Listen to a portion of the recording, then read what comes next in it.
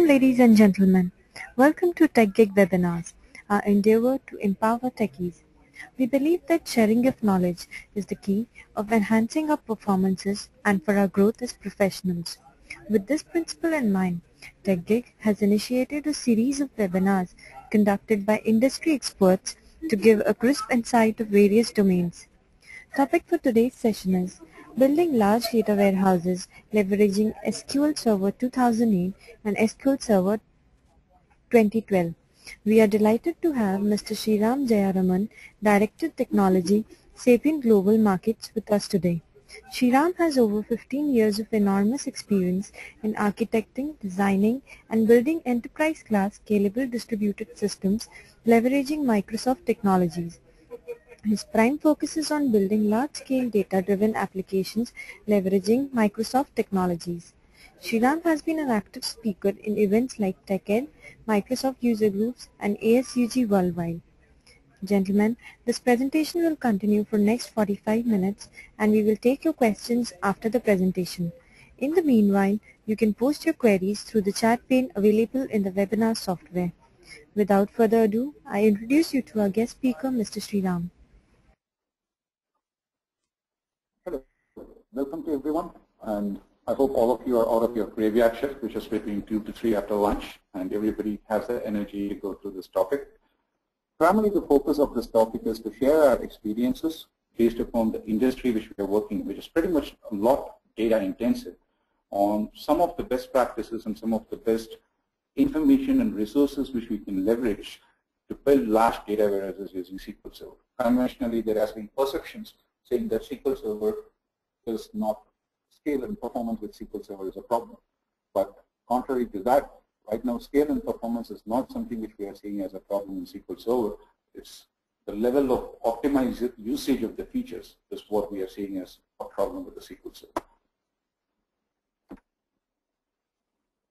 Let me now take a focus into that of what our agenda is for the session today. First and foremost, we want to talk about what is the scope of a data warehouse. There is always a lot of overlap between that of where people start looking at a data warehouse vis-a-vis that of a business intelligence platform. A data warehouse is not necessarily a holistic business intelligence platform, but it's a part or a very critical part of your data warehousing. We would want to discuss about what is the approach which has been conventionally followed most of the time when we work with customers' places, and what is the challenge which we have seen with that particular conventional approach. Microsoft, we leverage a lot of one particular reference architecture or data warehousing architecture given to us by Microsoft called as the fast track reference data warehouse. We will discuss why fast track is important, because we have seen that it's a very relevant data warehousing architecture for warehouses which are 2 to 10 terabytes of data. 1 terabyte we still don't consider large. So when we say large, or from our perspective, it's 2 to 10 terabytes which we consider as large. Anything beyond 10 to that of hundreds of terabytes, we still consider as very large databases. That's the next area which we'll be covering about, which is how do we use a scalar kind of an infrastructure with parallelism using SQL Server parallel data warehouse features and implement very large data warehouses, because that also is a growing need in our industry, because for compliance, people keep hundreds of terabytes of data. So how do we build parallel data warehouses which have for very large data, which is like 10 to hundreds of terabytes? And across the session, we will be having certain best practices which Microsoft has recommended and which we have also applied in our project from a data architecture best practices perspective. You can feel free to type in the questions at any given point of time when you want to, but I will prefer handling them at the last point, because we are not doing live face-to-face where you interrupt the question and can come back to you with an answer right away. It will be preferable that I don't disturb the flow and then I answer the questions at the last point when we finish that process.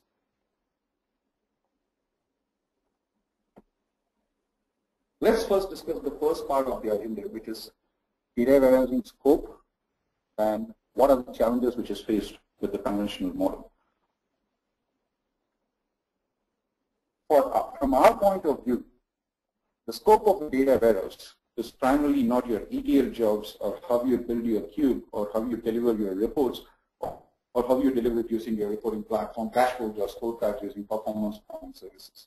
Our focus when we think about a data warehouse is, number one, how do you stage your data?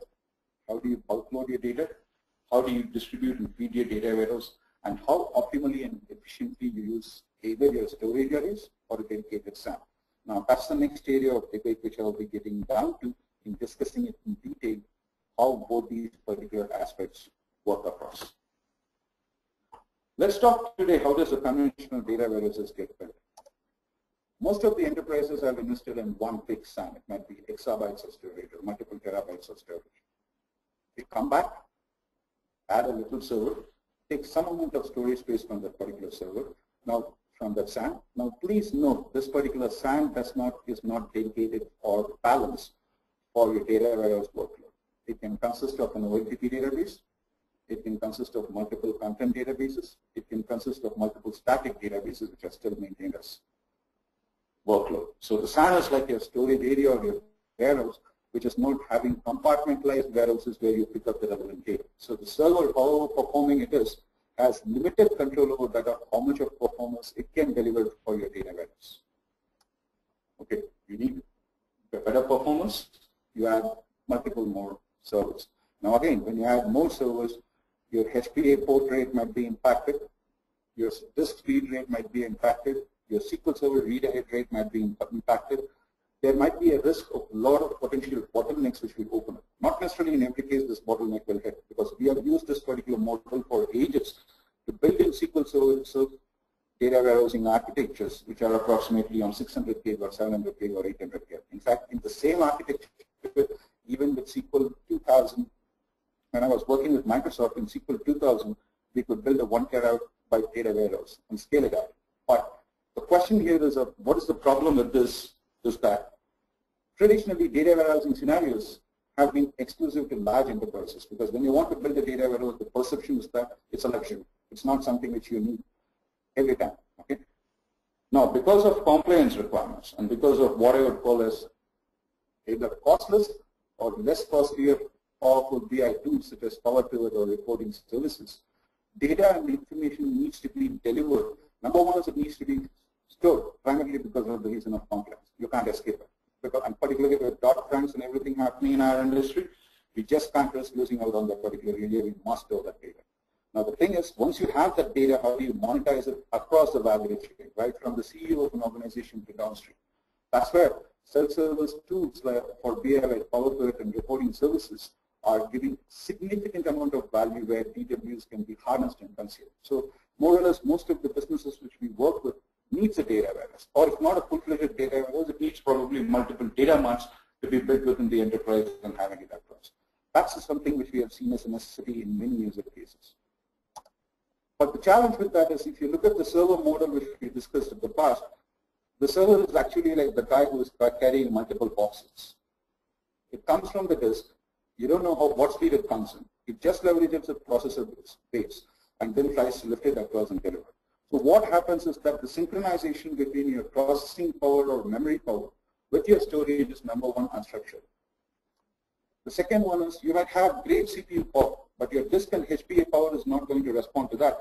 The CPU power might not be great. For example, you can have 4 core processors in your system which says that, what do you call it, I can process almost 0.800 gig in a second. But if my storage is not going to process that amount of volume because it also has some mixed workload, there's no balance. So you invest a lot on your service, you invest a lot on your storage, but you're not optimizing it from a total return of investment from what you're using it for from your data warehouse. Last but not the least, the problem which is there is it's unpredictable. Now, if you have a problem, I'll show you the next slide where you can go back and point it out into 10 different areas. This is the classic situation. Your disk people might say the server is the problem, the CPU feed rate is the problem, or the hardware person might say SQL Server read-ahead rate is the problem. And if you have a fiber channel switch for your SAN, there might be a bottleneck with your switch port rate, or your storage controller, you might have a problem with your SP port rate. And in your storage SAN, you might have a problem with the LUN read rate or the disk read rate. So what happens in this case of the current model is that there are too many points in which you can probably have a bottleneck, and it is going to take a lot of time in order to resolve it. And not only that, you have invested a lot of money in storage, and primarily you may say that the lion's share of it, which I'm using it is for the data warehouse, and that's not getting you the return on investment. And there is also performance and maintenance over it, which you are investing as you are going by across. This is where the fast-track data warehouse comes into play. Now, what does fast-track data warehouse offer fundamentally is an aligned and balanced approach where your CPU, your core, your storage, your network, your HBA channels, all of them are as one unit is balanced for your specific workload. I'll discuss how does it do it in detail next. What it is actually a prescriptive methodology and concrete example. And when we say it's a concrete example, it's not only a software example. It also has a lot of dependency on hardware and how you configure your database. And it's a marriage between multiple partners of Microsoft and Microsoft. Needless to say, the software guidances which we will be discussing in this particular session, which are primarily focused upon SQL Server, also applies for not necessarily only a fast-track data warehouse. It is specific to a workload, and we will discuss the kind of workloads where we have applied this particular practice, and it has worked out very efficiently for us. So what we have seen as the value proposition is that most of the fast-track partners, they have balanced the spending of CPU and storage resources such that you can ensure the maximum bang for the buck. And any fast-track data warehouse reference architecture uses the PPCH kind of a benchmark in order to benchmark their out-of-the-box performance. Now, PPCH, as you all know, is a data warehousing benchmark. So they benchmark and they come back saying that for this particular workload, this is the kind of performance the server can offer. Now, the next cycle is it's a benchmark for the hardware, but not necessarily for your workload. But what you can do is you can leverage this particular reference architecture with the particular hardware which you are having, such that instead of having a one-size-fits-all approach for database configuration, you have a specific workload case or a data warehouse workload which you are focusing on building your capacity and planning also your investments. Okay. What kind of workloads are fast-track data warehouses can be used for? Now, the first thing which is there is that one thing, if I would like to give you an example of what we talk about here as scan intensive. Imagine you guys are having analysis services. You need to load the data from the data warehouse from the analysis services. What you're going to do most of the time is that you're going to scan the entire set of fact tables and load it. Okay? And there might be incremental loading process which is happening, which is going to happen whenever incremental data comes in on a daily basis or whatsoever. Now, the thing here is that in this kind of a case, you're not going and selecting for a particular record, or you're not searching for a particular record. So in this case, what needs to happen is that the scan performance of your workload has to be very well. Okay, so that's what the data warehousing reference architecture intends to do. Okay, why? Because if your scan is contiguously organized, your data processing also happens much more faster, and your reporting systems eventually, when they work with your NTX engine or anything of that kind, can deliver data on a much more effective fashion.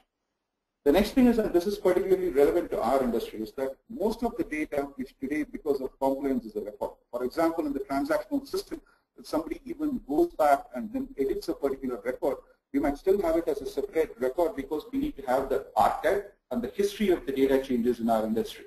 So it is very important that the data is rarely changed once loaded into the data warehouse. You can change it in your OLTP system, but once it is loaded, it is not going to be changed too much. It's just incremental loads which is happening. And why we are saying that is because, as we said, the goal should be in order to have better scan performance. And if your disks are fragmented, your scan performances are not going to be great. Okay? You might use indexes, but not too many non-clustered indexes, which is a convention which we use with OLTP systems. I'll discuss later why not too many non-clustered indexes. And needless to say, because these are large data volumes, you will definitely have a partitioning strategy aligned to it. So these are the 4 characteristics which you need to apply for a fast-track data, okay, or a fast-track reference architecture. If none of these characteristics apply, you just have a simple database on which you want to do an operational reporting directly from the data, and not too much big in size. These guidelines not necessarily meet up. Okay. When you load the data, okay, when we load data generally in SQL Server, the best practice, the practice which we use to think is that each page is 8K, so the average request size should be 8K when we actually load it across. Okay. we shouldn't be doing it, because higher disconnect movement is going to imply lower performance in terms of accelerated loading. So what we need to do is, instead of thinking 8K as the average request size for loading data, you need to think each request is a minimum of 400K in order to load the data. So don't think about it at the page size, think at a much larger volume when you think about loading data. Now, the lesser number of operations which you have, and why we are saying that it has to be bigger, is that instead of running 200 8K requests running across to load the data, if I have, 400K requests, obviously your processing is going to be much more higher. And the next thing which happens is that because the hardware architecture is balanced to your processor, and in FastTrack 3.0, these are specific to FastTrack 3.0, where the storage architecture uses RAID 10 lumps. Okay. Now RAID 10, as you know, offers the best level of performance in any kind of this configuration. So it can sustain up to probably what we have seen is you can comfortably load up to 200 MBs per second. And I'm talking about an AMD Optron based per core with the RAID 10 lump, we were able to load somewhere around 200 MBs per second. But there are where you plan really well is that, number one, what is your destination table? How is it partitioned? And what is your file grid? Next is your source data, what is this format and size? Because why this is important is that if you, we'll discuss that with illustrations later. Let's say, for example, you need to do a first-time data load, and you have a data load of, let's say, a 64 gig of file which needs to be loaded across. They can probably do a simple direct out insert into a staging table and then push it through, simply because of the fact until the 64 GB memory limit and the 16-core processor limit, it can get loaded directly into the buffer.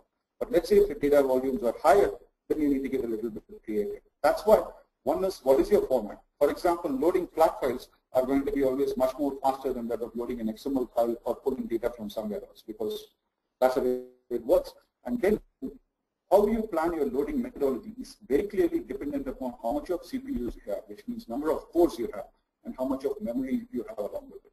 Always, it's obvious, I don't need to mention, the more it is better. Okay, but at the hindsight, before I discuss the scenario, I'm going to imagine that you're going to get flat files. The first thing which we normally do is we load flat files into a heap table. Now, what do we mean by a heap table? A heap table, what do we mean is that a table which does not have any indexes. Again, the goal here, why we are not using a table without any indexes is because we want each of the records which we load into be loaded into the contiguous sequence. Okay, and if you have a contiguous scan on disk, the performance is going to be much better. Now, let's assume that you have a partition scheme which is created for actually in the data warehouse, not in the staging table, but in the final tables of the final setup. So what we do is we do a very critical activity where we align the staging tables in order to be aligned with the partition scheme which you're using for the final tables. If you need cluster indexes, you should create it. But what we recommend is that use cluster indexes on columns, which is going to work on a range, not on something which is going to work across a mass data. Anything which is going to be scanned, and let's say a fact table which you're completely loading, using a cluster index there might not be sensible. But if you're going to use a range, let's say, for example, data of a transaction, there a cluster index might make a lot of sense. And eventually, we use partition switching in order to make the staging table partitions in the final production table. And this kind of an approach, what we saw was FastTrack 2.0 was reference architecture, which is available for SQL Server 2008. But what Microsoft says and what we also believe based upon certain scenarios which we are trying out is that this method can reduce your load time by 50% as compared to the previous methods in FastTrack 2.0. Okay, if you want to know these alternative methods, you can definitely go into the FastTrack 3.0 reference type. Okay, it is downloadable, and particular vendors might have particular references which are available for you. Let's first discuss the scenario which we were talking about. I have 8 source data files, which are flat files. The server which I have is an 8-core server. Then on the destination, I have a table which is primarily a partition with clustered indexes. Okay, so it has 2 partitions. C1 and in file group A it has 2 partitions. File group B it has 2 partitions. C and D it has 2 partitions. What is the first step which we carry out?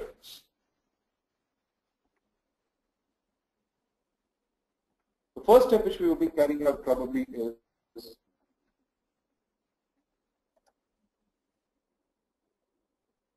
because you have 8 cores anyways, what we do is we use 8 concurrent bulk inserts into a base heap staging table. As I said, a heap table in the staging is something which does not have any cluster indexes or no indexes at all. The next step what we do is that, as we said, remember the previous slide, we want to align the staging power tables partitioning scheme to that of the cluster index partitioning scheme which we have as the destination table, actually a final table. So what we do is we use an insert into select into 8 of these heap staging tables across. That's the next step where we do the stage insert. So the base load is done. The next step which we are actually doing is the stage insert. After which we actually map 2 of those stage tables to each of those CI's 2 cluster index partitions which we have. Okay, so we drop it and then pull this part. We replace the data with these 2 cluster index stage partitions. Final step, and after we do these 2 steps, we will have 4 concurrent processes running in order to create a cluster index with compression into the final destination. Finally, we do a partition switch. Partition switch is a feature which is there available in SQL Server right from 2.8 and 2.8 R2 in 2012. You can think about leveraging that particular option in order to just swap the data and push it across. That was for a bulk load or migrating the first part of your data.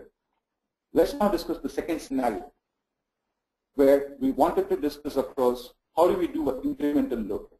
Now, the way we do an incremental load is that it's simple. We used a source data file with a bulk increase because it's not, well, this data is not volatile. Nothing changed in the data, it's just additional data. And then we used a degree of parallelism less. It's an 8-core server, we used a degree of parallelism less than 8 because we don't want all the processes to be consumed for this incremental data load.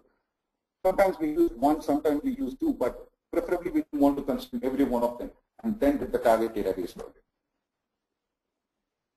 Let's talk about what if the data is volatile. Now, this is where it gets a little bit ugly, but it is what it is, and that's why we say that the target data in the data warehouse should not be volatile. The only best way in which, the minute you use DML statements on a data warehouse, that is insert, update, or delete kind of records kind of a statement, what is going to happen is that you increase the probability of your disk fragmentation. We definitely don't want that to happen because when it happens, then your disk performance goes into toss. So you first execute certain DDL statement, might be a drop table and then create it across, and then you might have a current and historical partitions across. Then you create a union holding the primary view. You create a view which is actually using the union clause for the holding as well as the primary tables. Then we do an incremental load of bulk insert, and then whatever partition switching or movement which we want to do, we will do it. Now, I'm not a big fan of this, but right now this is the best way you can do it if your data is volatile. Okay, if you notice right from the first slide, I've been talking about disk scan, efficient disk performance, which is very critical irrespective of efficient core processor performance or anything. So, how will you know when a disk is performing really well? You will know that only based upon how well your disk is fragmented. Now, please don't go ahead and run your disk fragmenter in your service because that's a recipe for disaster. Avoid any of your NTFS tools in order to manage your disk fragmentation with SQL. The first thing which we need to do is evaluate the page fragmentation. Now, this is a query which you have, which you can just cut, copy, and paste and try it if you have a slide deck or anything. This query is actually available on the fast track reference tag. What you can do is when you run this query, you will know what is the average fragment sizes in pages. And what we want is a value higher than that of 400. So when you run this query with the DMVs and the system tables which are available, this would be the result. And if this was for a TPC H 750 gig workload, as you notice, it is pretty healthy in terms of, if you follow these best practices, it's pretty healthy in terms of the average fragment sizes in pages. We talked about how does it work across in terms of the CPU balancing to the disk. We are having an illustration here where we have a server with 2 cores, 12 different sockets on the servers with the fiber switch, and then 2 HBA cores. If you notice, what it does is for each of these CPUs are directly attached to that particular storage enclosure. So It's like the performance is balanced and directly attached to the server. Now, does these disks run on in the hardware configuration? Does these disks actually run on a separate SAN? Most of the cases, not. Actually, what happens is these are storage arrays which are directly attached to your processor. And that's how most of the fast-track reference data warehouse appliances are built and delivered across. The first thing which is important when you go back and try to select a particular server is that you need to understand what is the standardized MCR for the CPU. Now, what is an MCR is that on a given second, how much data can be maximum consumed by that particular unit, or that particular port is what a maximum consumption rate is. For example, let's say if I have an 8-way AMD Optron machine, and then I have disks which are attached to it. If it can consume 1.6 GB per second, that's its maximum consumption rate. Now, this testing, you might not have done it or you don't need to do it. Actually, the maximum consumption rate will be available from the hardware vendor if you want to implement this architecture as such. Now, based upon the maximum consumption rate, you know how much data you are going to have. You can estimate what is the storage requirement, what is my requirement for storage network, and create an initial system design. Okay, you have it saying that, okay, this is what I need, but you need to validate whether this particular volumes which you are discussing is actually going to be achieved. That's where your benchmarking and your workload comes into picture. You cannot just invest on a server or these hardwares based upon, this is what they are pricing, let's say it will process so much. But because the TPC-H workload might be different from, most of them use the TPC-H workload, might be different from that of actually your data warehousing workload. So if you need to do it, what we need to do is that we need to do real SQL Server testing. And for that, different criteria are what is the different levels of concurrencies and what is the hybrid mix of queries which you're going to use. We can't just bombard it with one query and saying, oh yeah, it is going to perform across. The recommendation is benchmark it for 80% of your use cases. You can't expect a 100% use case benchmarking because you might not even evaluate those number of scenarios. So the recommendation is benchmark it for 80% of the use cases for various queries. As I said, once you have the benchmark or what you completed your benchmark, and if it is at least achieving the 80% of the baseline rates with validated MCRs, then that's the right kind of hardware you should be going in for. So how do you select your hardware? Is that in FastTrack 2.0 there used to be a memory guideline saying that for a per core you need to have 4 GB of memory. That guideline does not apply for FastTrack 3.0. Okay? There are reference configurations which are published based upon load and volumes. But if you're for your workload, one thing which you need to assume is that you need to assume that hashed joins and sorts are definitely going to require extra memory. You need to plan for that if you have those kind of queries. Okay. Now, are you going to use a caching technology, and are you going to use a lot of cache feeds based upon your queries or the way you model your data architecture? Then probably, again, it influences the memory, but disk workloads can be planned across. So first thing is evaluate the maximum CPU consumption rate which you need, benchmark it with your workload, which means stress test it with your workload, compare both of them. And one thing which we recommend when we are going for the fast track kind of an architecture is that your holistic user data capacity at least for the next 2 or 3 years planned across. Because understand this, you're not going to run it on a SAN separately and then you just need to add your storage there. Your storage is going to be aligned to the CPU and memory which you're investing. So it's recommended you plan and calculate your user data capacity. In any fast track hardware, what happens is that you have RAID 10 data runs and RAID 10 log runs. Okay? The primary data, the temporary data, and as well as the primary staging database which you have separately are always going to be on the data runs. That's all we recommend placing it across. One very important thing is statistics. Always, by default, SQL Server has a configuration called as auto create and update statistics for improving performance. It is automatically enabled. By default, it is enabled. Please don't disable it. It's important that you use this particular parameter. And if you want to collect composite statistics for looper joins, you can do it at first. And please do not connect manual statistics on larger data sets because those are going to, again, have an impact in terms of your data disk performances. Okay? SQL Server supports page level compression. And when you use a fast track data warehousing architecture or when you build pretty much any large data warehouses, we recommend that you leverage compression, and particularly Fast Track recommends you 3 times compression. Now, I don't want to make it as a blanket statement because not everything can be compressed for 3 times. Let's say if you have a dimension table which just has 100 records. There is no sense in compressing it. Okay? Now, if you have billions of records on a fact table, it absolutely makes sense in compressing it. And again, compress it only when you know your workloads. If your workload is going to be random, please do not do so. Okay. Sequential or continuous organizing of files is something which starts right from the point when you create your database and extend allocation. Most of the time, what I have seen in our experience is that if you don't plan your file group placement or how your file group should be organized and all of this, then there is going to be a scenario where your performance is going to struggle over a period of time. Okay. SQL Server has a backup option called as hyphen. Okay. Now, what it does at any given point of time when it wants to allocate extents, it allocates it as 64 extents at a time.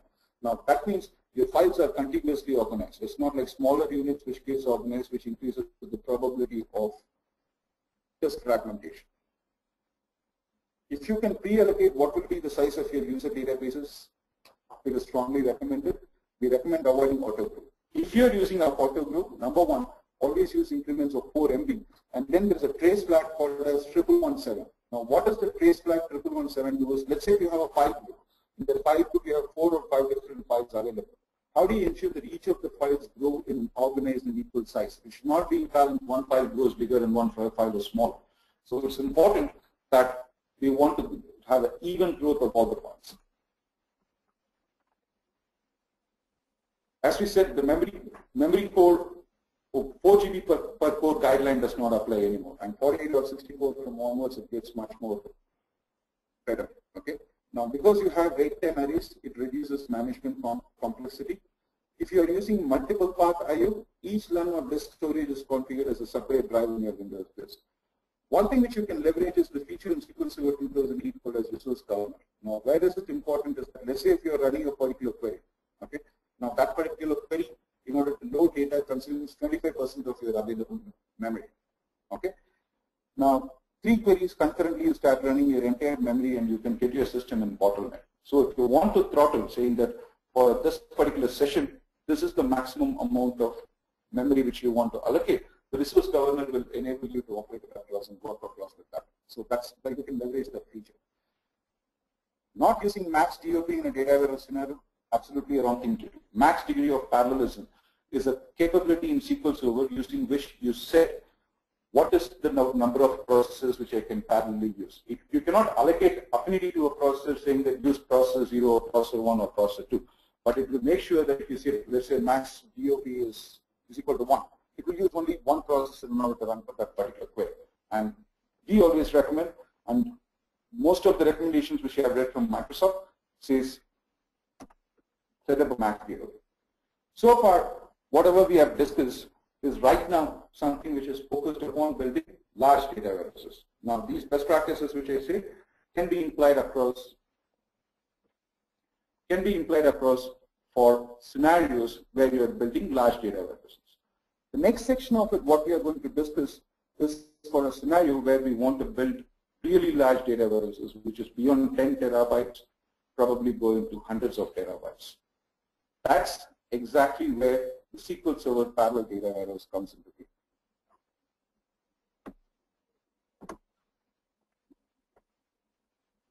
What is the SQL Server parallel data warehouse? It is nothing but a Tier 1 enterprise data warehousing appliance offering.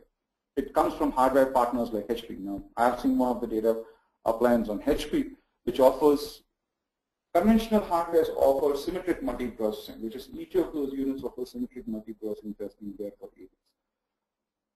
What this targets is massive parallel processing using a distributed architecture. That's what it targets. And because it uses a distributed architecture, you can have different layout architectures spanning across. And you can invest in this particular infrastructure for a hub and spoke architecture for one enterprise data warehouse and multiple data marts as well. So it's not like it's going to remove your consolidation strategy. It also helps you in your consolidation strategy. What does it have is that, as per this particular, as you see in this illustration, it has a bunch of servers, which is a part of your control rack, okay? And then a bunch of servers and storage allocated across, which is called as data rack. Each of the nodes, we will discuss each of the nodes, the control rack and data rack in detail. What does each of them consist of?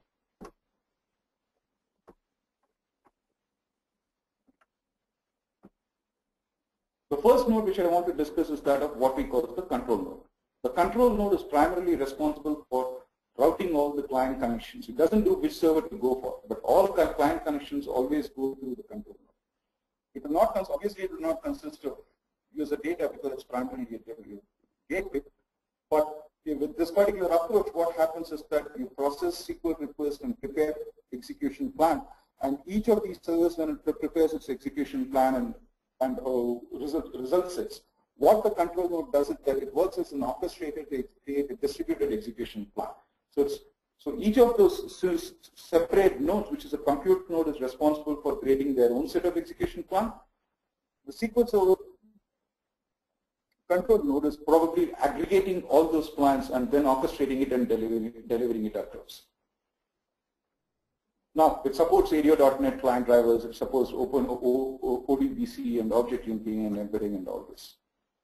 Now, in this kind of infrastructure where you see so many servers, there's a larger problem where how do I patch these servers? Or how do I provide support, or how do I monitor these servers, or how do I fix a particular node if there's a problem? And let's say one of the nodes fail in the data rack, how do I redeploy the data rack? That's exactly what the management node is meant for. It provides support and patching for the appliance, hold image of redeployment of the compute node, and holds Active Directory as well. The landing zone is from where you run your ETL jobs or data processing into your data rack. Okay, and it can also be leveraged if, let's say, if you want to try some scripts as a sandbox that run on an internal network, that can also be done. And it also provides you SQL Server integration services. Okay, from the source you get files into the data landing zone, and then you use your data loader using what you call it SSIS, and then load it into the compute nodes. So you can either use a DW loader, which comes with HP, or you can use SQL Server integration services. As a platform, the next consideration is how do we have a backup? Okay, so there is a backup node which is providing integrated backup solution. Now this can be variable in size. The backup need not be on the same size. Okay, so you can order it in different sizes with integrated third-party backup options like Veritas or AXA or whatever it is. The data rack in this architecture which we are showing is somewhere around 10 compute nodes. Now in the compute node, it has an instance of storage dedicated to it, it has an instance of SQL Server dedicated to it, and the communication between them happens in InfiniBand speed, so it's extremely fast. And the storage which each of them is allocated in this case might be a storage array like NSAP 2000 G3. Okay, so each of them have the ability to process their local query. Okay, so if you have a query coming in for the data set which is available, each of them can process it and deliver it back. So that is something which becomes, each of these nodes does it. So imagine what you have here is that, let's say if you have 14 nodes which you saw here, you have a processing power, and each of these servers, let's assume it's having 4 cores. You have a processing power of somewhere around 41 cores, plus that of each of them having 16 gig or 32 gig memory, you have 320 gig of memory. And the price points are not very high. I don't want to get into that because we don't want to get into that discussion in this session. It's out of scope. So how does MPP work or massive parallel processing work is that it consolidates multiple symmetric multiprocessing nodes with standard interfaces, provides dedicated hardware, database, and storage, runs SQL Server, and one spare node will be there in case of a node failure. Okay. Now this architecture which we are demonstrating is for SQL Server 2008. Okay, so that's where it says the drives are configured as RAID 1. We are assuming that with SQL Server 2012, because I have not seen a SQL 2012 based PDW operates, where it might likely be RAID 10. So the way holistically it looks is there is one server which is for client drivers, one for support and patching, one for ETL, one for your corporate backup.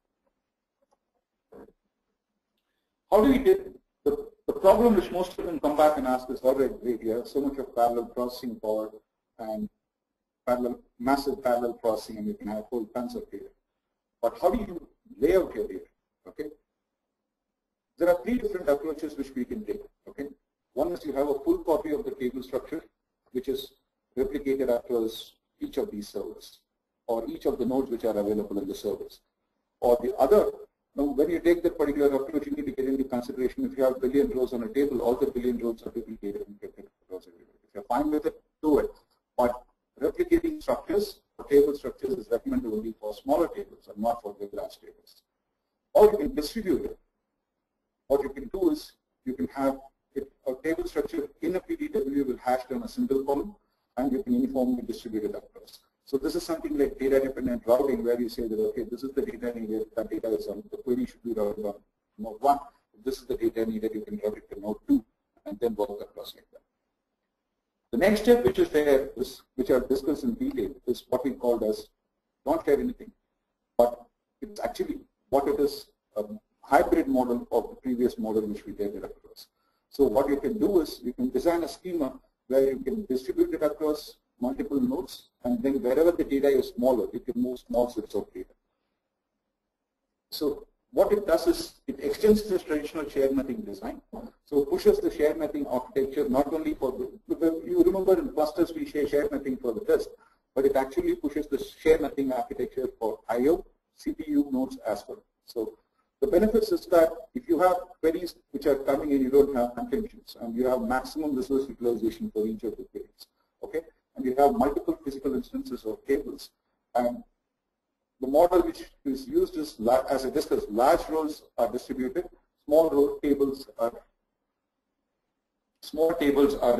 replicated across these hardwares. Okay, every component in these hardware has redundancy: CPU, disk, network, power, and storage processor.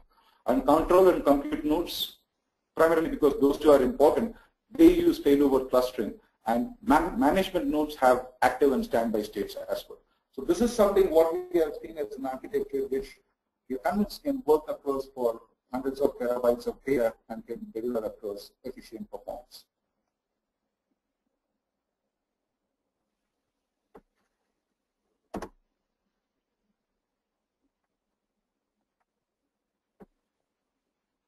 So to summarize it, with SQL Server, there is no more a problem that whether we can achieve the performance which we need with SQL Server 2012 or 2008 for large data warehouses. It can, and it has done pretty much well in most of the scenarios which personally I have encountered. The thing is, in order to achieve successful performance and in order to deliver great performance and maximum value for money, it takes much more than saying, okay, erect a server, throw the data on the data warehouse, run your ETL jobs, get out. Even what is more important is that how you want to do your ETL jobs as well. You want it to be bulk inserts from flat files or ETLs from coming in from XML sources. All of them are going to influence your performance decisions. But these are based upon experiences which we have shared it across. Now we didn't cover the scope of how you will use SSIS more efficiently, or you will cover SSAS more efficiently across in this. One thing which most of the people frequently ask me a question when we conduct this session is that if you are using SSAS, how do we ensure that this performance approach can be leveraged with SSAS as well? So what is important when you use SQL Server analysis services is that map your data partitioning which you are doing in your data warehouse to that of your data partitioning which you are actually doing in your analysis services as well. So like the way you map your feed to the partitioning scheme, align the partitioning scheme also to that of your analysis services infrastructure. With that, there can be much more performance which can be achieved and delivered.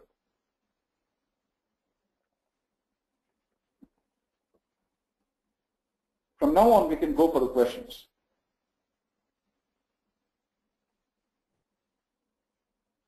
Okay, now let me try to.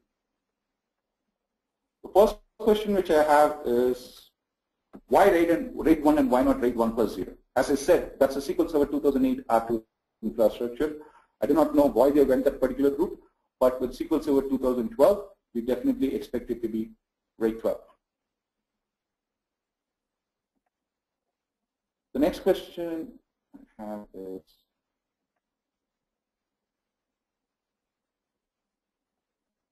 I'm just having a hard time reading the questions, guys, because the pane is different. The question which is asked is how data concurrency is managed in ultra-share mapping architecture. Now, there is not going to be a concurrency scenario happening because small tables you are replicating and large tables you are distributing. So you eventually know that if these are the records which you need to pick up based upon a range, you're going to go to that particular server and that's going to process. Now, multiple rows are coming in across in order for the same query for the same data set. That's anyways going to be managed the way SQL Server manages, right? So it's going to be, you need to optimize it for lock escalation and non-locking and all this kind of stuff. But again, these are not for end-user queries which are directly running. It might be used just in order to load data into a particular analytics infrastructure and then take it further.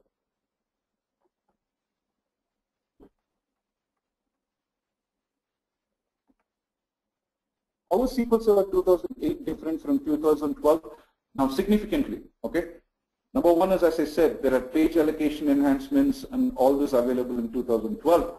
One critical feature which I'm talking only from the data warehousing perspective. There are other great features also available.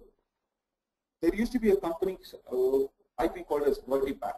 Now, Vertipack gave a feature where you can organize, just like you organize in cubes, you can aggregate it using something called as column store indexes in the data warehouse itself. So that's going to increase your performance significantly, but you have to be very careful when you are using it. That's one significant enhancement which we strictly see from the data warehousing perspective. But there are other enhancements which are huge from that. One enhancement which is very exciting is Project Crescent. Okay, with Project Crescent and the next versions of Power View, okay, ad hoc and self-service BI becomes much more simpler. Okay, that's one big enhancement which you see. And I would also like to watch out for the SQL Server 2012's complex event processing engine. The first version was an acquisition and then incorporated in SQL Server 2008 R2, sorry. But with the next version, we are also going to see significant enhancements on those components as well. Because one more feature which is important from SQL Server 2012 is it also has a data cleansing tool. Again, that's because of an acquisition which has been made for making sure duplicates are not there, data is cleaned and loading in all this. You don't need to do it manually, you can do it leveraging this. And we expect in SQL Server 2008, R2 be introduced to the master data management services was introduced. In SQL Server 2012, it was an ASP.NET client and it was not very conducive, but what we are expecting is that it's a Silverlight based tool. Now, why not integrate it with analysis services, a question which most of them are asking, but I'm unfortunately not from the product group, so I can't answer why it is not yet happening.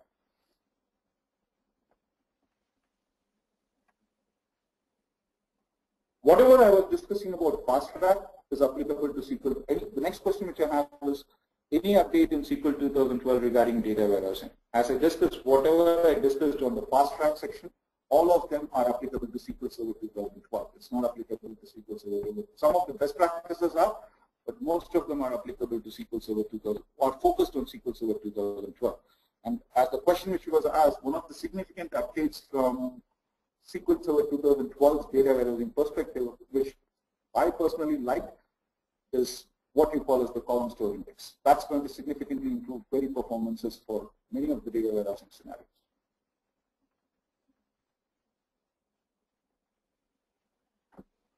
The next question which I have is at what scale the default SSAS configuration can be used? Well, it's a very tricky question, okay? Now, anytime when you use SSAS, there is always going to be fine-tuning and modeling. Now, there are two things. One is configuration, okay? Now, configuration, you can use it, let's say if you don't want to do proactive caching or anything of that kind, then you can use some of the default configurations and run them. But what is more tricky in SSAS is that you need to plan what is your dimension model. You need to plan what is your storage architecture which you want to use. Once you plan both of them, whether you're going to have a distributed partitioning or you're going to have local multiple partitioning, those are the kind of constraints which you need to think about. The default SSAS configuration, and not really in many cases you can just ask this use it, and it depends upon use case, to be honest. What are the best practices to avoid fragmentation? That's what I discussed. Number one is, if your data volumes are going to be very huge, use contiguous pipes. And as I said, it starts right from that of your startup process. Allocate it in the, set up your SQL Server startup with the hyphen-E option. Allocate it across in multiple 4 MB units rather than that of 8K smaller extents. Okay. Now the next thing which we need to do is avoid a lot of non-cluster indexes in a data warehouse. If you don't want it, don't have it, because the probability of a non-clustered index, it increases across in your disk fragmentation. The next thing which we are saying is that use heap tables wherever possible, and if you're using clustered indexes, make sure you're using clustered indexes for the right kind of columns. Fourth one, definitely invest on partitioning. If you don't do partitioning effectively for, let's say, billions of rows, you're likely going to have fragmentation. In a data warehouse, DML statements or a data manipulation statement like a select, insert, or anything, from my opinion, I'm not a great fan of it. The more you do your DMLs, the more it's going to suffer from the basis of performance.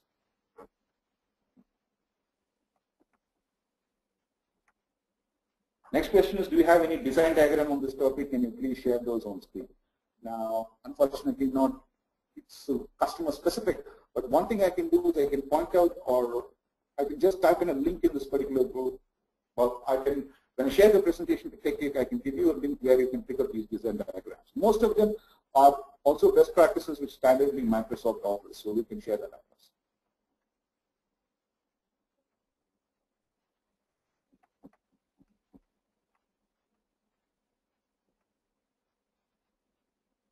Okay, if I understand this question right, somebody has asked me this question, what is your recommendation to build a large data warehouse in MS SQL Server 2008 or 2012? Now, that's what the whole session was all about, okay? But if you're asking whether it's better to build it in 2012 or 2008, obviously being a newer version, and if you don't have reservations adopting a new Microsoft product before Service Pack 1, I would go for 2012. I've always been personally an early adopter of most of the SQL Server products. And as long as you go through a proper benchmarking exercise and everything, I don't see a big risk. Even if you find out a bug, well, you have a known issue which probably will get resolved in the next service pack or anything. Which book is good for SQL 2012 for data warehousing on DBA, or which best site? Okay, SQL Fast community site is something which I will definitely recommend. Okay, now most of the MS Press books are good, but I'm waiting for a book which is going to be on a solution approach basis for SQL 2012. But SQLmac.com and SQL Fast is something which I definitely recommend. Obviously, the reference architecture guides which are available in TechNet and MSD is something which you should definitely go through.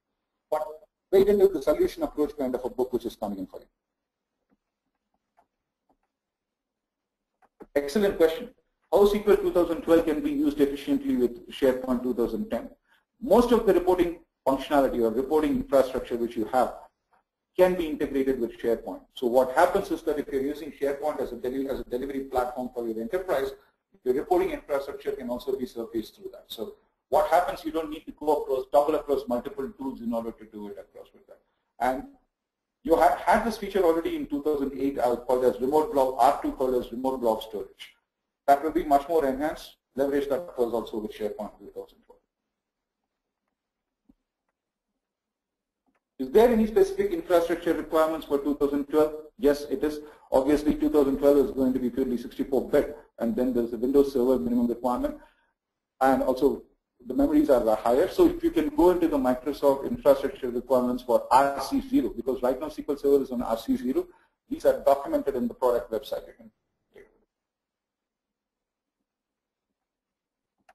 Is MS SQL Server 2012 proven in the market to implement data warehouse application?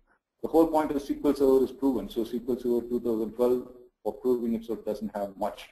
We are confident to prove it.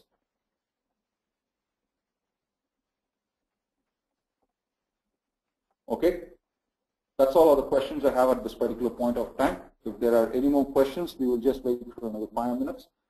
And then we can take it further. There are a couple of more questions. Yeah, please.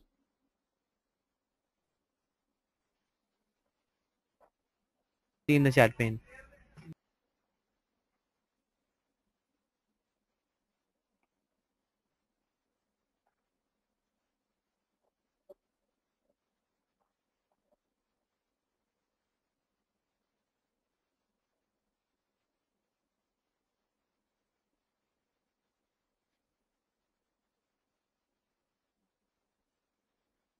Are those on the window? Yeah, in the same questions pan. Okay. Oh, okay. Okay, I got it. What's new in SQL Server 2012 from SSRS perspective? That's what is Project Crescent all about, okay? You have Power View, which is going to be a very significant feature. With Power View, what is also going to happen is that your ad hoc reporting and self-service provisioning is going to also be significantly enhanced. So if you are looking from an SSRS perspective, those two are the most critical features. How close is SQL Server DW with Cognos? Well, Cognos is a BI infrastructure. SQL Server DW is a data warehousing plus BI infrastructure. What do I mean by that is that Cognos primarily is targeted as a BI platform. It doesn't have a database platform itself. It works with everything. Now, the goal with SQL Server is you have all in one. So you don't need to invest separately for a SQL Server, a database, and also a Cognos platform. And the philosophy of one thing which is there with Cognos is slightly different in SQL Server DW. Okay, one thing which is going to come in, which is going to contest really closely with SQL Server BI in 2012 and Cognos is something called as business semantic information model, which is primarily what you call is that, just like the way Cognos does, SQL Server, apart from analysis services, is going to enhance it that person have a semantic layer. Now, what does it mean is that, let's say if you're writing a report, within the report you want to have data calculations and formulas. Then there is something called as DAX, which is data access expressions, which is going to offer you this particular features. So there's a lot to look out for from those perspective for anybody who's working on reporting, analysis services, and all these components.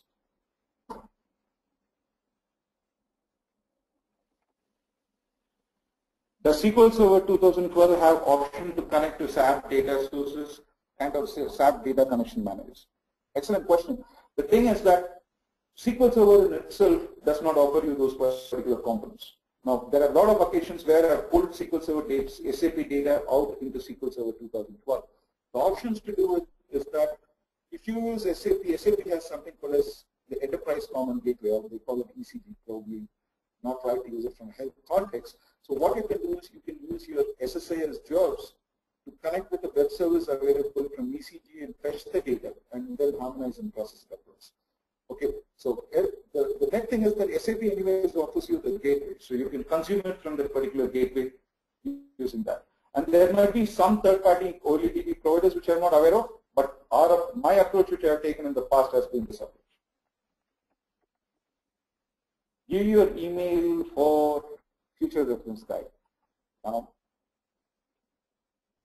Well, that's something which, well, I think so. I'll be there on the TechGeek community, so you can reach me there on that particular place.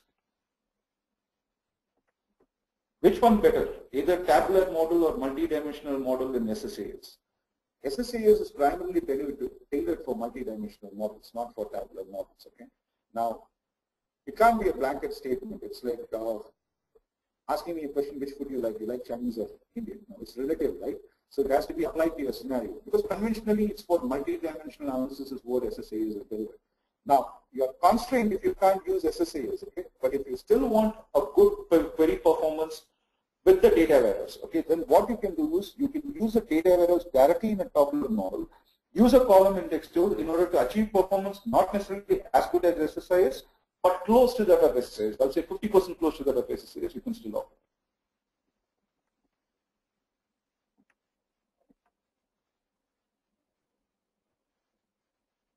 Are there any more questions? Because I think I'm at the end of it. Yeah, I think we have answered all of the questions. I'm getting one more question I'm sharing.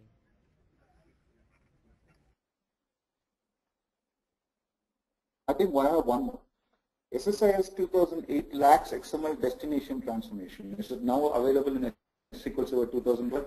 To be honest, I have not tried it, so I don't know.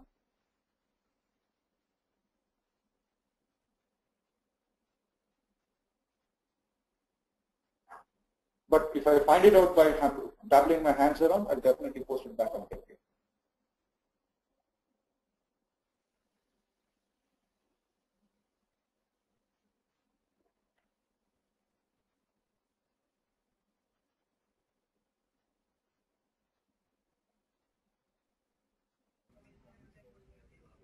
I think we can conclude the session now. Okay. Once again, thanks a lot for all the people who have attended. And I think I missed answering one question. I just saw it right now because the question pane is difficult to handle. Controller rack is hardware or MS SQL Server? The answer is both. Okay? It's not just hardware or software, it's both of them. And once again, the SQL Server showed decrease of performance on VMware, nothing that which has been proven. Okay? We have not seen anything which has been proven in that particular context where it is lower on VMware. But if you're marrying Microsoft technologies, I would advise marry across platforms, because there are tons of customers where we have seen it run on VMware. Nothing which has been significantly, because of VMware being an issue, performance have suffered. No, it pretty much does very well on VMware as well. But if you're using Hyper-V, Microsoft will be happy, or also be happy. That's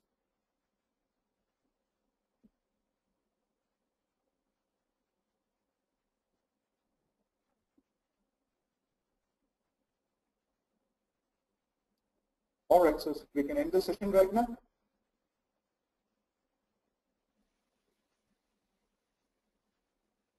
Yeah, we can conclude now.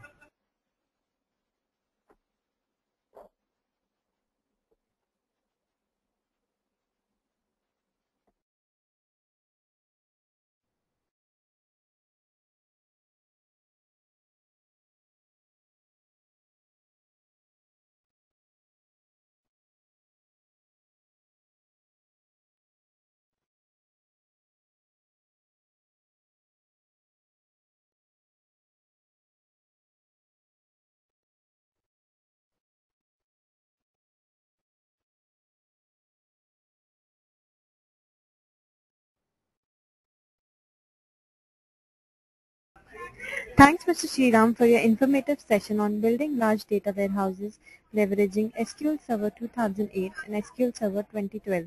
It was indeed an enlightening session. I would also like to thank our participants for their support in making this webinar a huge success. The recording of this webinar will be available on techgeek.com by tomorrow. The next session in Cloud Computing series is happening tomorrow, 12 January at 3 p.m. Topic for tomorrow's session is Deploying Models and Service Models in Cloud Computing. We will be having Mr. Rohit Goel, Consultant, Microsoft, as our guest speaker. So see you all tomorrow. Have a nice day. Thank you.